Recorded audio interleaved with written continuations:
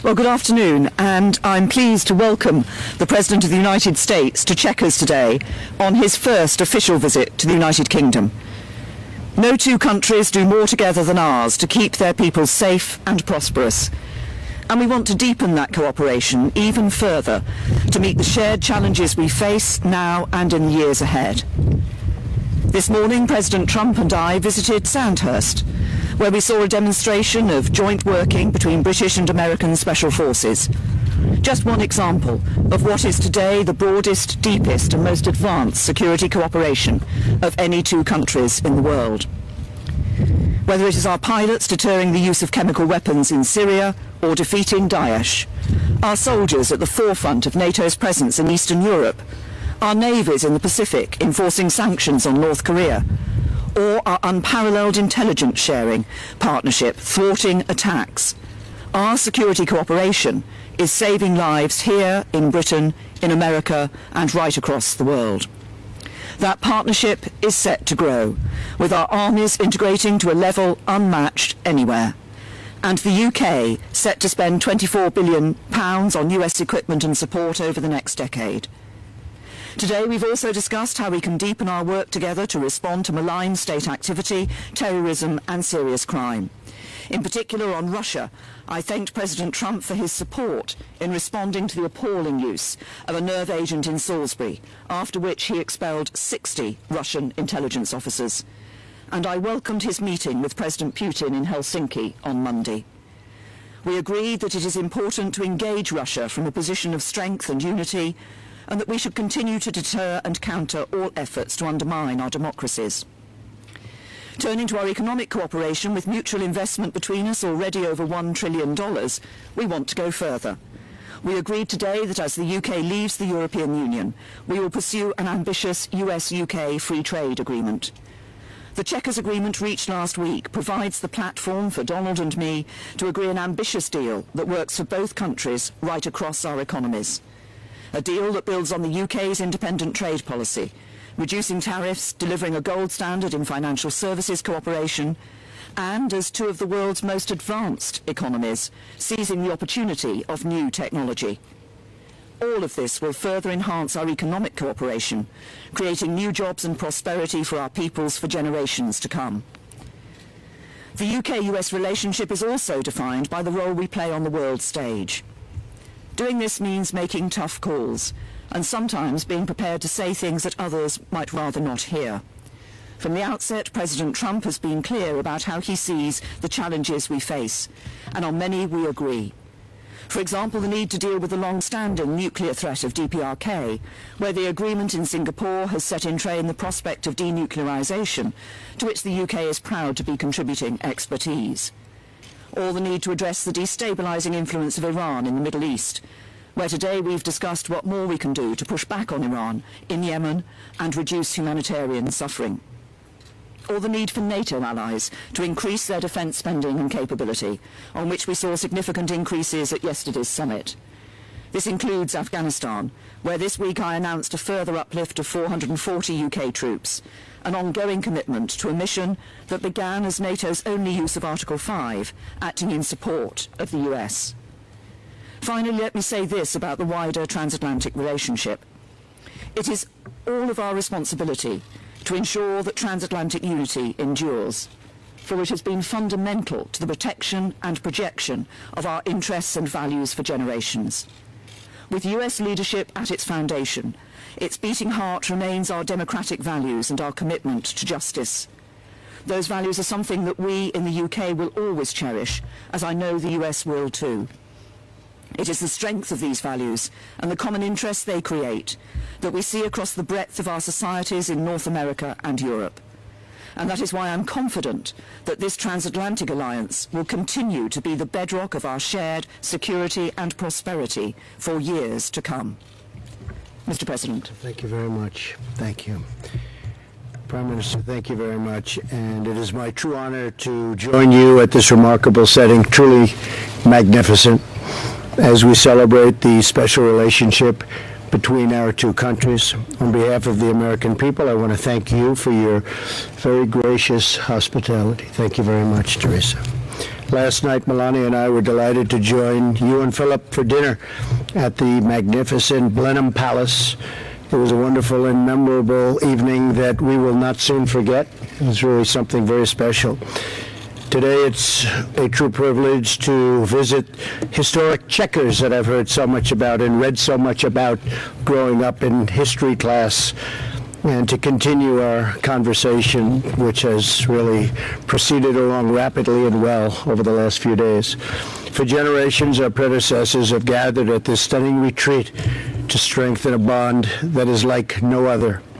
The relationship between our two nations is indispensable to the cause of liberty, justice, and peace. The United Kingdom and the United States are bound together by a common historic heritage, language, and heroes. The traditions of freedom, sovereignty, and the true rule of law were our shared gift to the world. They're now our priceless inheritance to a civilization. We must never cease to be united in their defense and in their renewal. Before our dinner last night, Melania and I joined Prime Minister May, Mr. May, and the Duke and Duchess of Marlborough for a tour of the Winston Churchill exhibit at Blenheim Palace. It was something very special. It was from right here at Chequers that Prime Minister Churchill phoned President Roosevelt after Pearl Harbor. In that horrific war, American and British service members bravely shed their blood alongside one another in defense of home and in defense of freedom. And together we achieved a really special, magnificent victory, and it was total victory. Prime Minister May and I have just come from a very productive NATO summit. That was truly a productive summit, where my top priority was getting other NATO members to pay their full and fair share, and the Prime Minister was right there with me. I want to thank you, Prime Minister, for the United Kingdom's contribution to our common defense. The UK is one of the handful of nations, 5 out of 29. Not good, but it's going to get better really fast. In addition to the United States meeting the 2% GDP minimum defense spending commitment. During the summit, I made clear all NATO allies must honor their obligations, and I'm pleased to report that we have received substantial commitments from members to increase their defense spending and to do so in a much more timely manner. In our meetings today, the Prime Minister and I discussed a range of shared priorities, including stopping nuclear proliferation. I thanked Prime Minister May for her partnership in our pursuit of a nuclear-free North Korea. It's been a tremendous help. The Prime Minister and I also discussed Iran. We both agree that Iran must never possess a nuclear weapon, and that I must halt, and we must do it, and I'm going to do it, and she's going to do it, and we're all going to do it together. We have to stop terrorism. It's the scourge. We have to stop terrorism, and we have to get certain countries, and they've come a long way, I believe. The funding of terrorism has to stop, and it has to stop now. I encourage the Prime Minister to sustain pressure on the regime, and she needed absolutely no encouragement, because she, in fact, also encourages me.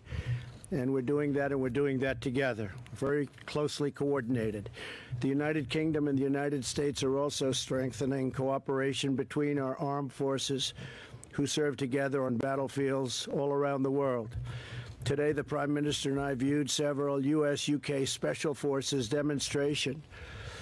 We saw some demonstrations today, frankly, that were incredible. The talent of these young, brave, strong people. We saw it at the Royal Military Academy at Sandhurst. Seamless cooperation between our militaries is really just vital to addressing the many shared security threats. We have threats far different than we've ever had before. They've always been out there, but these are different, and they're severe, and we will handle them well. We also recognize the vital importance of border security and immigration control. In order to prevent foreign acts of terrorism within our shores, we must prevent terrorists and their supporters from gaining admission in the first place. Border security is a national security problem. And in the United States, we are working very hard to get the Democrats to give us a couple of votes so we can pass meaningful and powerful border security. I also want to thank Prime Minister May for pursuing fair and reciprocal trade with the United States. Once the Brexit process is concluded and perhaps the UK has left the EU, I don't know what they're going to do, but whatever you do is okay with me. That's your decision. Whatever you're going to do is okay with us. Just make sure we can trade together. That's all that matters. The United States looks forward to finalizing a great bilateral trade agreement with the United Kingdom. This is an incredible opportunity for our two countries, and we will seize it fully. We support the decision of the British people to realize full self-government, and we will see how that goes. Very complicated negotiation and not an easy negotiation, that's for sure. A strong and independent United Kingdom, like a strong and independent United States, is truly a blessing on the world. Prime Minister May, I want to thank you again for the honor of visiting the United Kingdom, a special place. My mother was born here, so it means something maybe just a little bit extra, maybe even a lot extra. And we had a wonderful visit. Last night, I think I got to know the Prime Minister better than at any time. We spent a lot of time together over a year and a half, but last night we really, I was very embarrassed for the rest of the table. We just talked about lots of different problems and solutions to those problems, and it was a great evening. As we stand together this afternoon at Chequers, we continue a long tradition of friendship, collaboration, and affection between ourselves and also between our people. The enduring relationship between our nations has never been stronger than it is now. So, Madam Prime Minister, thank you very much. It's been an honor. Thank you. Thank you, Teresa. Thank you, Mr. President. Thank you. Thank you. Now we're going to take 4 questions each. I'll start off with Laura. Thank you very much, Prime Minister and Mr. President. Laura Kunsberg, BBC News. Mr. President, you seem rather to have changed your tune from what you said earlier this week when you said that on the current Brexit plan that would probably kill the possibility of a trade deal with the UK. Our countries are meant to have a special relationship, yet you publicly criticised the Prime Minister's policy and her personally for not listening to you this week. Is that really the behaviour of a friend? And Prime Minister, isn't the problem for you that some of the things Mr. Trump has said about your Brexit plan are right? It will limit the possibilities of doing trade deals easily in the future. Can you also tell us how it felt for him to criticise you in the way he did in that interview? Well, maybe I'll go first because I didn't criticize the Prime Minister. I have a lot of respect for the Prime Minister. And unfortunately, there was a story that was done, which was, generally fine, but it didn't put in what I said about the Prime Minister. And I said tremendous things. And fortunately, we tend to record stories now, so we have it for your enjoyment if you'd like it. But we record when we deal with reporters. It's called fake news, and we solve a lot of problems with the good old recording instrument. But what happens is that, look, the Prime Minister, as I really just said, she's going to make a decision as to what she's going to do. The only thing I ask of Teresa is that we make sure we can trade, that we don't have any restrictions, because we want to trade with the UK. And the UK wants to trade with us. We're by far their biggest trading partner, and we have, just a tremendous opportunity to double, triple, quadruple that. So if they're going a slightly different route, and I know they do want independence, it's going to be independence. It's just your definition. But if they're going to go a certain route, I just said that I hope you're going to be able to trade with the United States. I read reports where that won't be possible. But I believe after speaking with the Prime Minister's people and representatives and trade experts, it will absolutely be possible. So based on that, based on just trade in general and our other relationship, which will be fine. But the trade is a little bit tricky. We want to be able to trade, and they want to be able to trade. And I think we'll be able to do that. Okay? And I think she's doing a terrific job, by the way. Thank you, Mr. President. And just to confirm what the President has said, Laura, there will be no limit to the possibility of us doing trade deals around the rest of the world once we leave the European Union on the basis of the agreement that was made here at Chequers and that I've put forward to the European Union. And just to be clear, that is an agreement that delivers on the Brexit vote that we had in 2016 here in the UK, that delivers what I believe is at the forefront of people's minds when they were voting to leave the European Union. So at the end of these negotiations, we will ensure that free movement will come to an end. The jurisdiction of the European Court of Justice here in the UK will come to an end. The sending of vast sums of money every year to the EU will come to an end. We will come out of the common agricultural policy. We will come out of the common fisheries policy. And we will ensure, by not being in a customs union, that we are able to have an independent trade policy and do those trade deals around the world. And as you've heard from the President, the United States is keen for us. We're keen to work with them, and we will do a trade deal with them and with others around the rest of the world. Mr. President, would you like to select a... Jonathan Swan, go ahead.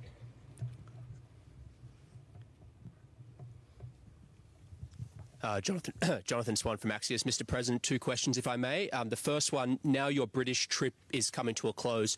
Could you tell us the 3 or 4 things you hope to achieve in your meeting with Vladimir Putin? And the second question, what's the benefit to America of having tens of thousands of American troops stationed in Europe? Thank you. So I'll be meeting with President Putin on Monday. We go into the meeting with a tremendous meeting that we had with NATO. Most of you have reported it correctly. It was certainly it was testy at the beginning, but at the end everybody came together and they agreed to do what they should do, and actually what they've committed to do, which you fully adhered to. You didn't have a problem, but some people did, and we left that meeting, I think, probably more unified and wealthier as a group than ever before. So we go in strong. We'll be talking to President Putin about a number of things. Ukraine. We'll be talking about Syria. We'll be talking about other parts of the Middle East. I will be talking about nuclear proliferation because we are massively, you know what we've been doing. We've been modernizing and fixing and buying, and it's just a devastating technology. And they likewise are doing a lot. And it's a very, very bad policy. We have no choice. But we are massively big, and they are very big. And I'll be talking about nuclear proliferation. That would be a great thing if we could do. Now, it's not only us. It's not only Russia and the United States. It's other countries also. But we're the two leaders. We would be the leader. They would be second. I guess China would be third. I think we'll all be talking about that. To me, Jonathan, I think that would be a tremendous achievement if we could do something on nuclear proliferation. And we'll be talking about other things. I know you'll ask, will we be talking about meddling? And I will absolutely bring that up. I don't think you'll have any, gee, I did it, you got me. There won't be a Perry Mason here, I don't think, but you never know what happens, right? But I will absolutely, firmly ask the question. And hopefully we'll have a very good relationship with Russia. I think having, and the Prime Minister would agree, if we have a good relationship with Russia and with China and with other countries, that's a good thing, not a bad thing. So hopefully that will happen, Jonathan. Okay? Here's the second one, which was about the troops. What's the benefit to America? The benefit to America? Yeah, the troops where, though? Where? Well, look, there is a benefit. There's a psychological benefit and there's a military benefit. There's also a benefit not to do it. I mean, I was prepared to do things that would have been somewhat harsh yesterday. A lot of people were surprised that NATO all came together at the end. But, and it wasn't a threat. I mean, it was just an unfair situation. The United States was paying, anywhere from 70 to 90, and I choose 90, depending on the way you want to calculate. We were paying 90% of the cost of NATO, and NATO is really there for Europe, much more so than us. It helps Europe, no matter what our military people or your military people say, helps Europe more than it helps us. That being said, it is a great unifier. We have 29 countries, and there was a lot of love in that room. So I think, and we have a lot more than, Jonathan, when you say 10,000 troops, we have a lot more than 10,000 troops. Tens of thousands. How much? Tens of thousands. Oh, tens of. I thought you said 10,000. Because in Germany we have 52,000 troops, and we have a lot of troops in Europe. That being said, we're helping Europe. They're helping us. We're all together, and I'm fine with it. Thank you. And by the way, very importantly, they're now paying their way in a much more rapid fashion. Yes. Thank you. Francis. Francis Elliott, The Times. Prime Minister, I wonder whether you agree with the President of the United States that immigration has damaged the cultural fabric of Europe. And, President, perhaps you could elaborate on that remark. What do you mean by that? You want to go first? I think it's been very bad for Europe. I think Europe is a place I know very well, and I think that what has happened is very tough. It's a very tough situation. I mean, you see the same terror attacks that I do. We see them a lot. We just left some incredible young men and women at Sandhurst, and they were showing us cells, and they were showing us things that, frankly, 20 years ago nobody even thought about, probably a lot more recently than that nobody even thought about. I just think it's changing the culture. I think it's a very negative thing for Europe. I think it's very negative. I think having Germany, and I have a great relationship with Angela Merkel, great relationship with Germany, but I think that's very much hurt Germany. I think it's very much hurt other parts of Europe. And I know it's politically not necessarily correct to say that, but I'll say it, and I'll say it loud. And I think they better watch themselves, because you are changing culture. You are changing a lot of things. You're changing security. Look at what's happening. I mean, you take a look. I mean, look at what's happening to different countries that never had difficulty, never had problems. It's a very sad situation. It's very unfortunate. But I do not think it's good for Europe, and I don't think it's good for our country. We're, as you know, far superior to anything that's happened before, but we have very bad immigration laws. And we're doing incredibly well, considering the fact that we virtually don't have immigration laws. We have laws that are so bad, I don't even call them laws. I call them, it's just like you just walk across the border. You walk across the border, you would put one foot on the land, and now you're tied up in a lawsuit for 5 years. It's the craziest thing anyone's ever seen. So I would just make that recommendation to Europe. I've made it very loud and clear. I made it yesterday. 29 countries total, and that's the way I feel. The UK has a proud history of welcoming people who are fleeing persecution to our country. We have a proud history of welcoming people who want to come to our country to contribute to our economy and contribute to our society. And over the years, overall immigration has been good for the UK. It's brought people with different backgrounds, different outlooks here to the UK, and we've seen them contributing to our society and to our economy. Of course, what is important is that we have control of our borders. What is important is that we have a set of rules that enables us to determine who comes into our country. And of course, that is what, as a government, we have been doing for a number of years and will be able to continue to do in the future. Mr. President. Mr. President, thank you very much. Spent the week taking on NATO allies, criticizing Prime Minister May on her own soil. Right. And I wonder if, are you giving Russian President Vladimir Putin the upper hand heading into your talks, given that you are challenging these alliances that he seeks to break up and destroy? See, that's such dishonest reporting because, of course, it happens to be NBC, which is possibly worse than CNN. Possibly. Let me explain something. We have left NATO with more money, with more unity, with more spirit than NATO probably has ever had. We have a strong and powerful NATO. When I became president, we didn't. We had people that weren't paying their bills. We had people that were way down. We had people that weren't following their commitments. In addition to that, we become an oil exporter, which would not have happened under the past regime or a new regime if it weren't us. We have built up our military, $700 billion, and then next year, as you know, $716 billion. When you look at what we've done in terms of Russia, I guarantee whoever it is in Russia, they're saying, oh, gee, do we wish that Trump was not the victor in that election. We have been far tougher on Russia than anybody, and probably than look, I'm not going to go down 100 years, but certainly we have been extremely tough on Russia, including the fact that when the prime minister called, when they had a horrible thing happen right here, very close by, she asked, would I do something, and maybe I'd let you tell the number, and it was far greater than anybody else, including the prime minister. We expelled how many people? 60. And Germany did 3, as an example. So Germany, big country, powerful country, they did 3. The fake news doesn't want to talk about it. So it really is. We have been very strong on Russia. Now, with all that being said, if I had a relationship with Putin, I don't know him. I met him twice, maybe 3 times, 2.5 times. Most of you were there when we did. We met him at the G20. And if we could develop a relationship, which is good for Russia, good for us, good for everybody, that would be great. If I had a relationship with China, we're in a big trade situation with China, as an example, where we're behind every year for many years, $500 billion. It's just not going to happen anymore.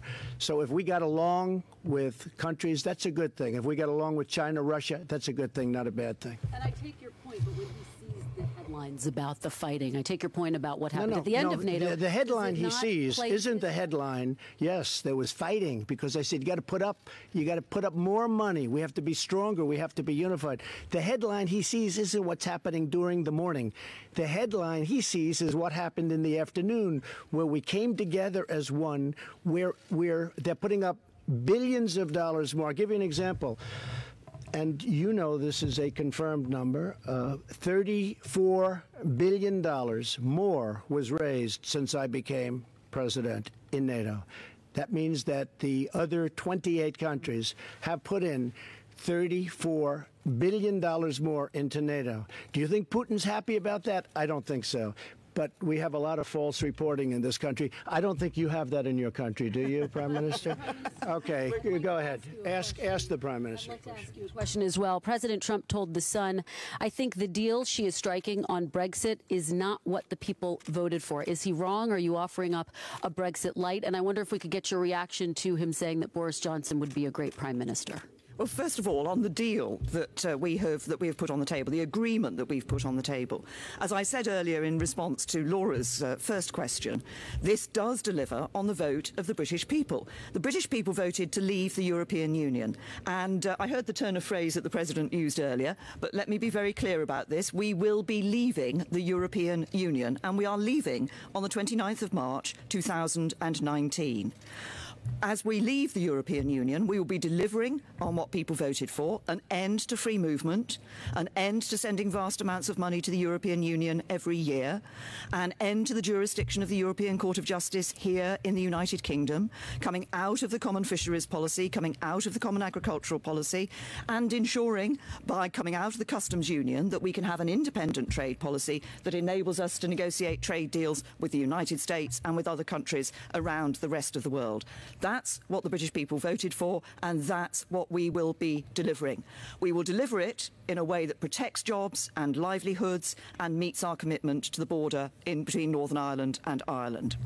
And Robert? On Boris Johnson, his comments about Boris Johnson? Well, Boris, the President... Well, I'll respond. They said unrelated. Not related to, if we have the tape, you can ask Sarah, get it from Sarah, and we taped the entire interview. They asked about Boris Johnson. I said, yeah, how would he be as a prime minister? I said, he'll be a great prime minister. He's been very nice to me. He's been saying very good things about me as president. I think he thinks I'm doing a great job. I am doing a great job, that I can tell you, just in case you haven't noticed. But Boris Johnson, I think, would be a great prime minister. I also said that this incredible woman right here is doing a fantastic job, a great job. And I mean that. And I must say that I have gotten to know Theresa May much better over the last 2 days than I've known her over the last year and a half. I mean, we've spent more time in the last 2 days. Yesterday I had breakfast, lunch, and dinner with her. Then I said, what are we doing tomorrow, which is today? Oh, you're having breakfast and lunch with Theresa May.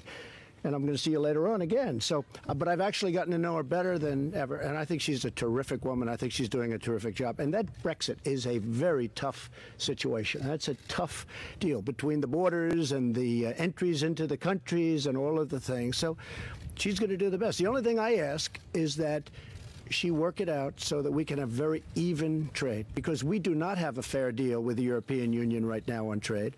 They treat the United States horribly, and that's going to change. And if it doesn't change, they're going to have to pay a very big price, and they know what that price is. So they're coming over on July 25th to see me, and hopefully we can work something out. But they have barriers that are beyond belief. Barriers where they won't take our farm products, they won't take many of our things, including our cars. They charge us tariffs on cars far greater than we charge them. As you know all these things.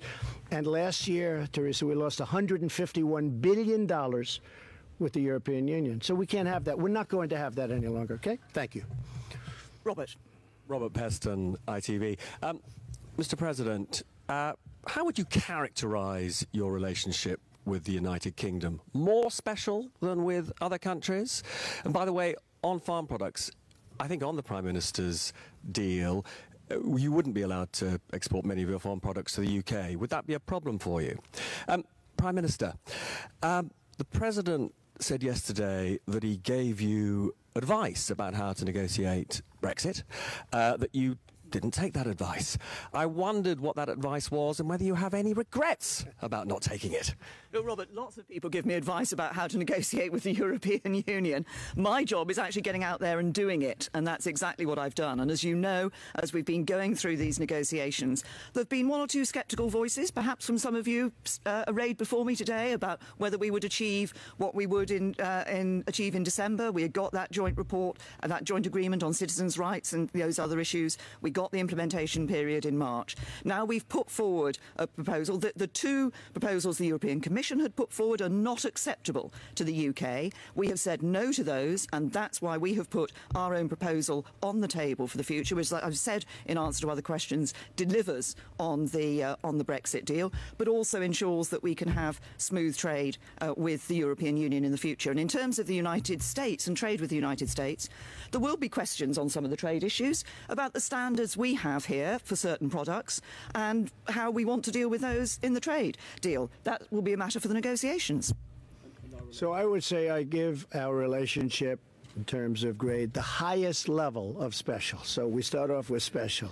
I would give our relationship with the UK, and now, especially after this 2 days with your Prime Minister, I would say the highest level of special. Now, am I allowed to go higher than that? I'm not sure. But it's the highest level of special. They're very special people. It's a very special country. And as I said, I have a relationship because my mother was born in Scotland. So very important. As far as the advice, I did give her a suggestion. I wouldn't say advice. And I think she found it maybe too brutal. And that's okay, because I could see that. But I don't know if you remember what I said. But I did give her a certain amount of, I gave her a suggestion, not advice. I wouldn't want to give her advice. I'd give her a suggestion. I could fully understand why she thought it was a little bit tough. And maybe someday she'll do that. If they don't make the right deal, she might very well do what I suggested that she might want to do. But it is not an easy thing. Look at the United States, how the European Union has taken advantage systematically of the United States on trade. It's a disgrace. So it's not an easy negotiation. Mr. President, since you attacked CNN, can I ask you a question? John Roberts, go ahead, John. Can I ask you a question? No. John Roberts, go ahead. CNN's fake news. I don't take questions. I don't take questions from CNN. CNN is fake news. I don't take questions from CNN. John Roberts of Fox. Let's go to a real network. John, let's go. Well, we're a real network too, sir. Thank you, Mr. President. Thank you. Some people have suggested that relations between the United States and Russia are at their lowest point since the end of the Cold War. And you have stated many, many times that you think it's important to have a better relationship with Russia. Is there any way for relations between the United States and Russia to improve? Yes. As long as Putin continues to occupy Crimea? Yes, I think so. I think I'd have a very good relationship with President Putin if we spend time together. I may be wrong. Other people have said that didn't work out, but I'm different than other people. I think that we're being hurt very badly by the I would call it the witch hunt I would call it the rigged witch hunt after watching some of the little clips. I didn't get to watch too much because I'm here. It's a different time zone, to put it mildly. But after watching the people, the man that was testifying yesterday, I call it the rigged witch hunt. I think that really hurts our country, and it really hurts our relationship with Russia. I think that we would have a chance to have a very good relationship with Russia and a very good relationship with President Putin. I would hope so. But what is your thinking about improving relations with Russia while they continue to illegally occupy another country? Well, that was, yes, they do. And if you're talking about Crimea primarily, yeah. But again, President Obama failed very badly with Crimea. I don't think he would have done that if I were president. He took over Crimea, and he actually took it over during the Obama administration, I think you will admit. But how do you get him out? Well, we'll have to see what happens, you know. I'm not bad at doing things. If you look at what I've done compared to what other people have done 160 days in, there's nobody even close, I don't believe. So let's see what happens. But this was an Obama disaster. And I think if I were president then, he would not have taken over Crimea. During the Obama administration, he essentially took over Crimea. I don't think he would have done that with me as president, John. I have a question for the Prime Minister, but if I could follow up, you have taken on many things you say you were left with by the Obama administration that you say that you have fixed. This is something that you inherited from the Obama administration, the occupation of Crimea. How do you fix it? Well, we're going to see what happens. I mean, it's a process. If I knew, I wouldn't tell you, because that would put us at a disadvantage. But we'll see what happens. We'll see how it all melds out. But I just want people to understand that Crimea was it was another bad hand. I got handed North Korea. We're doing very well. You saw the letter yesterday, and we're doing very well. Look, we haven't had nuclear testing. We haven't had missile launches. We haven't had rocket launches. Some sites were blown up, and we got back our hostages, our prisoners, even before I left.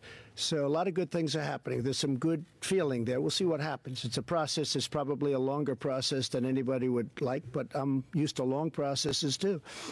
We haven't taken off the sanctions. The sanctions are biting. We haven't taken them off. But when it comes to Crimea, that's something I took over, John. There's nothing much I have to say about it other than we will look at that just like I'm looking at many other disasters that I've taken over. I've taken over a lot of bad hands, and I'm fixing them one by one, and I know how to fix them. Okay? Thank you, Mr. President. Madam Prime Minister, President Trump says that he made suggestions to you on what to do about Brexit. Can we ask you if you would make a suggestion to him on how to handle his meeting with Putin?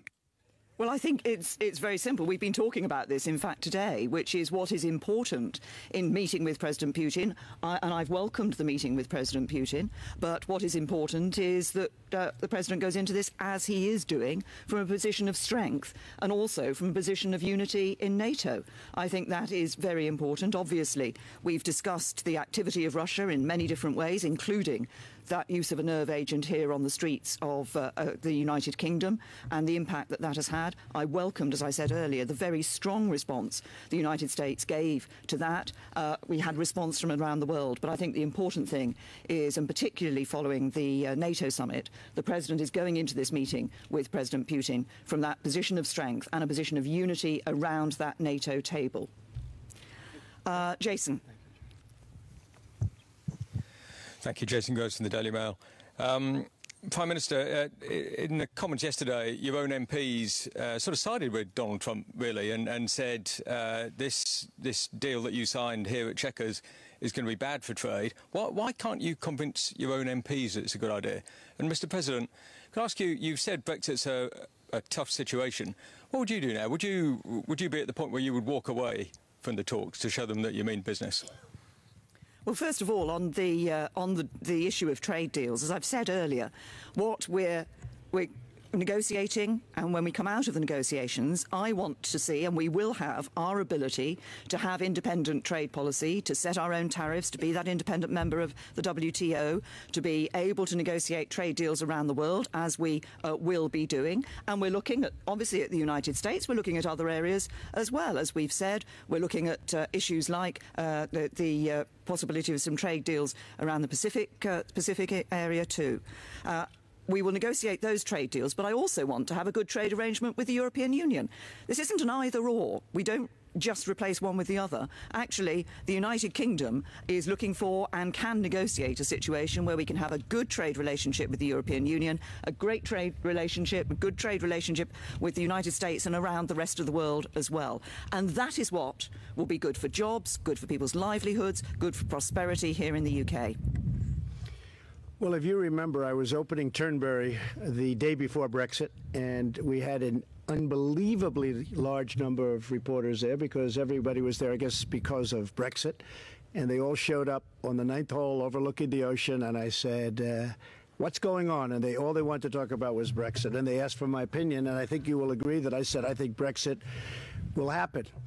And it did happen, and then we cut the ribbon. And the reason I felt it was going to happen was because of immigration, because I think one of the reasons I got elected was because of immigration, and I felt that Brexit had the upper hand, and most people didn't agree with me. If you remember, Barack Obama said, well, your country will have to get on the back of the line if that happened, which I thought was a terrible thing to say, frankly. But I said I thought it was going to happen, and it did happen. And I also think that as far as negotiating the deal, I probably would have done what my suggestion was to the Prime Minister, but she can always do that. She can do that. At some point, she can do what I suggested to her. Would you walk away? No, well, you can't walk away, because if she walks away, that means she's stuck. You can't walk away. But you can do other things. But she can do what my suggestion was, and my suggestion was, respectfully submitted. She will do very well. I think she's a very tough negotiator. I've been watching her over the last couple of days. She's a tough negotiator. She's a very, very smart and determined person. I can tell you there are a lot of people that are looking up now saying, gee whiz, she left a lot of people in her wake. She's a very smart, very tough, very capable person. And I would much rather have her as my friend than my enemy. That I can tell you. And we are friends, Mr. President. Go ahead. Jeff Mason from Reuters. I like your hat. Thank you, sir. Mr. President, as good without it too. Good head of hair. Good solid head of hair. I don't have a good solid head of hair, but thank you, exactly sir. What you have, Jeff. Going into your meeting. Come on, Jeff. Take it off. Will you show, please? Oh boy. Look, okay. I like you better without the hat. Go ahead. There we go. Going into your meeting with President Putin on Monday, sir, you mentioned both denuclearization and you mentioned Syria. Can you say exactly what your message will be to him on Syria? What would you like him to say, especially given Assad's gains in the country recently? And also, and on denuclearization, can you spell out a little bit how you expect that to happen in terms of treaties and in terms of talks? Well, it'll be a slow process. Don't forget, we're not the only ones that have nukes, and it would be a slow process. But for the world, it would be us, and it would be others would have to come along simultaneously, obviously. But I think that when the meeting was arranged, and we both wanted the meeting, when the meeting was arranged, it was, from my standpoint, I didn't go in with high expectations, but you may come out with something very exceptional. But the proliferation is a tremendous. I mean, to me, it's the biggest problem in the world. Nuclear weapons, biggest problem in the world. I understand nuclear. Look up Dr. John Trump at MIT. He was my uncle, many, many years a professor. I used to talk nuclear with him, and this is many years ago. It's the biggest problem, in my opinion, this world has, nuclear weapons. So if we could do something to substantially reduce them, I mean, ideally get rid of them. Maybe that's a dream. But certainly it's a subject that I'll be bringing up with him. And it's also a very expensive thing, but that's the least important. So if we can do something. But I didn't go in, and I was telling the Prime Minister before, I didn't go in with high expectations. I mean, we do have a political problem where, in the United States, we have this stupidity going on, pure stupidity. But it makes it very hard to do something with Russia. Anything you do, it's always going to be, oh, Russia, he loves Russia. I love the United States, but I love getting along with Russia and China and other countries. And it will certainly be, Jeff, something that we bring up and talk about. I think, to me, it's such a big problem. Syria, of course, I'm going to bring that up, and I'm going to bring up Ukraine, and I'm going to bring up other subjects also. And can you spell out, in terms of Syria, what exactly you would like to hear from him and what you would like Russia to do? Yeah. Well, that was another one. I mean, the red line in the sand was a problem for us. I mean, I think you might be in a different... What would you like President Putin to do now under your watch, sir? Well, I'll tell you what I'm going to do. I'm going to talk to him about that before I talk to you, and if something happens, that'll be great, and if it doesn't happen, I'm not going in with high expectations, but we may come out with some very surprising things. But relationship is very important, and having relationship with Russia and other countries, as I said a number of times, is, and I've been saying actually for years, and I've been certainly saying it during my campaign, having relationships with other countries is really a good thing. I think that I can't really overestimate how big the meeting was yesterday with NATO. We went with something that really was an unfair situation to something that's unified. I mean, they had spirit. Those people were getting up, and in the end, well, we are committing, and we're, you know, they can't go, you know, it's not like they can go immediately back. They have to go through their parliaments and their congresses and their representatives and whatever form they have, but they have to go through an approval process. But I'll tell you what, every single person in that room was gung-ho to get it done, get the money in, and even before that, as you know, $34 billion, and I think that the Secretary General, Stoltenberg, who's doing a terrific job, by the way, he said yesterday that because of President Trump, we've taken in $34 billion more for NATO. And I think the number is actually much higher than that, but $34 billion more, at least. And again, that's nothing that my opponent would have done. My opponent would have just kept going down. You know, it was going down. You see what was happening over the years. The numbers were going down. Now the number's way up, and now it's going way up higher. And that was, and he will tell you that, that was because of me. Prime Minister May, the president during his time in Brussels expressed concern about a pipeline between Russia and Germany. Do you share those concerns? And to follow up on some of the questioning from my colleagues in the British press and on the American side, did you feel undermined by President Trump's comments in The Sun about your Brexit plan and about Boris Johnson? No, look, I'm very clear that our Brexit plan will deliver on what the British people voted for, and we've had an excellent discussion here, as I've said, about, and as President Trump has said, about the possibility and the intent that we both have to have an ambitious trade deal going forward. And I think that's exactly where we'll be going, and that's very important for both of our countries. Actually, we have stood shoulder to shoulder with the United States in so many different ways over the years as a result of our special relationship. And we will show that even further through the trade arrangements that we will put in place in the future. And I have to just to finish off, Jeff. Just to finish off, I have to say, I said to that paper, The Sun, and they seem like two very nice people, but I said that Theresa May is one of them's nice, but I said she's sitting here. Oh, good. Where is that person? Where did I say nice things about Theresa May, please? Oh, good. Okay, if you reported them, that's good. Okay, where? On the internet? I said very good things. Thank you very much for saying that. No, I said very good things about her. I didn't think they put it in, but that's all right. They didn't put it in the headline. I wish they put that in the headline. That's one of those things. And she's a total professional, because when I saw her this morning, I said, I want to apologize because I said such good things about you. She said, don't worry, it's only the press. I thought that was very professional. I might add, well, that's called being, oh, don't worry. They've been doing it to me, and I do it to them. I do say, though, the pipeline, you asked about the pipeline. To me, it is a tragedy. I think it's a horrific thing that's being done, where you're feeding billions and billions of dollars from Germany primarily, and other countries, but primarily from Germany, into the coffers of Russia, when we're trying to do something so that we have peace in the world. I think it's a horrible thing that Germany's doing. I think it's a horrible mistake. And as much as I like Angela, I was very open in saying it. I think it's a horrible thing that you have a pipeline coming from Russia.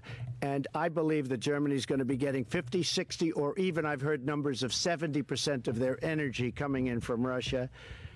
And how can you be working for peace and working from strength when somebody has that kind of power over your country? I don't think it's good. You're not working from strength. You've given up all of your strength.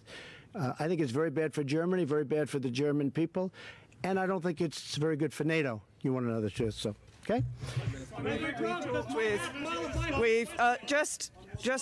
We said we would take 4 questions each, and we've taken 4 questions each. Just on the pipeline issue on the Nord Stream, we've been talking to the Germans about this. We've been talking to other countries within the European Union about this. And while we continue to sit around the EU table, this will be something that will be discussed at the European Union table. And obviously we'll make our views known there. Mr. President, thank you. Can you share your views with us? Your position on Look, we have been discussing this with Germany. The President has made clear his concerns about what is happening. Angela Merkel made her position clear. Within the European Union, there are discussions to be held on this issue of Nord Stream 2, and we're talking to other countries within the European Union. And I think the President said earlier in response to a question about a future meeting he was going to have, that he'd tell you what was happening after that meeting. And you will see what comes out from the European Union. And while we're a member of the EU, because we still are until the 29th of March 2019, and then we're leaving. Thank you very much. Thank you. Thank you.